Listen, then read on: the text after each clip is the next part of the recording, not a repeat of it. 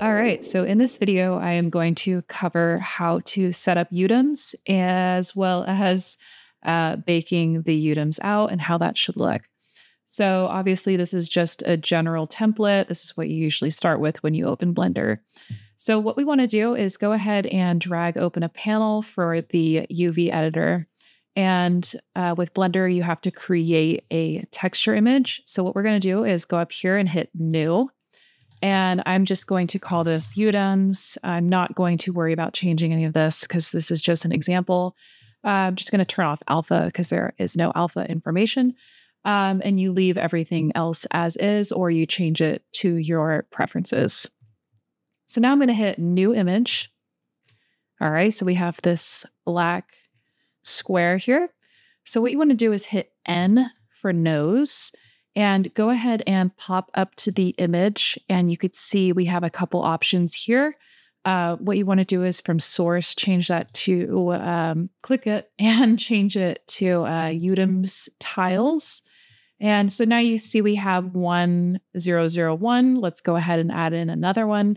And now you will be prompted to also adjust that the settings as you wish. So, we can multiply this by 2. Okay, so we have a little bit higher resolution. And I'm going to just change the color so you can tell it's a different tile. Okay, everything's fine here. I'm just going to go ahead and hit Add. All right, so you see now that we have 101 and 102. So these are 2 different tiles that we can now bake to. And of course, you can add as many as you want. So I'm going to go ahead and close this now. And so now let's go ahead and bake this cube.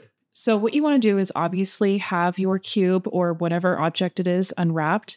And our cube already comes pre-marked and everything. So here it is. Here's the UV seams. Everything's all laid out for us. So what I actually want to do is grab, let's just say like this top face here and move it over onto this other cube.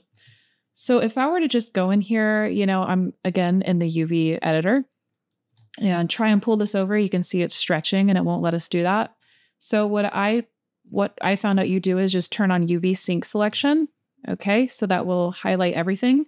And then you go into your viewport and let's just say I want to click this top one here. So there's that top face and I'm in face select in order to do this. Again, you can play around with this, as you need. But I'm going to turn on face select. Again, grabbing this top face. And I'm just going to simply hit G and grab it over. All right, so the next thing you want to do is pop down or open another tab here and change this to the shader editor. So our default cube comes with a material already on it. You can change this willingly, whatever you want to assign it. I'm just going to work with this because it's simple. So in the shader editor now, we're going to go ahead and grab this texture. You can always do a Shift-A, search for texture, and add in the texture map. So it's right here, image texture, or you can just simply grab this and drag it down into your shader editor. All right, so whenever you bake in Blender, you have to select the image texture that you want to bake to. So we want to bake to our UDIMS textures or texture because this is technically one image. It's just 2 tiles. Make sure that your source is not single image and that it is in fact UDIMS, because you could see what it did there. It will basically just bake this one image or selection of the UV. Okay, so make sure you have UDIM tiles selected, and that's all you need to do right now. But what you want to do now is go over to your render, and I'm going to change this to cycles. If you have a GPU, go ahead and change that, or you can always use CPU. It's just a little bit slower. All right, I'm not going to go over any of these render settings. You can play with this as you want. I'm just going to leave this. Maybe I'll do like 100 just because this is a little test.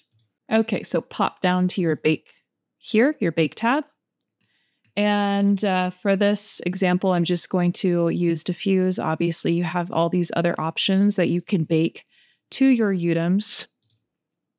Diffuse, I'm just going to bake all the lighting and the color into it. So now I'm going to go ahead and just hit bake. Okay, so I am back. So I think just in case this happens to you, I'm going to include this in the video. When I changed from single tile and I went back to my UDIM tiles, you could see that my 1002 is now missing. And obviously that's an issue. So you're going to have to go ahead and re-add this, which is kind of interesting that you have to do this, but here we are. Okay, so I'm going to go ahead and again redo this. So again, make sure you have your texture, your image texture selected. Just check that this is changed. Don't click anything else. And again, let's just go ahead and hit bake.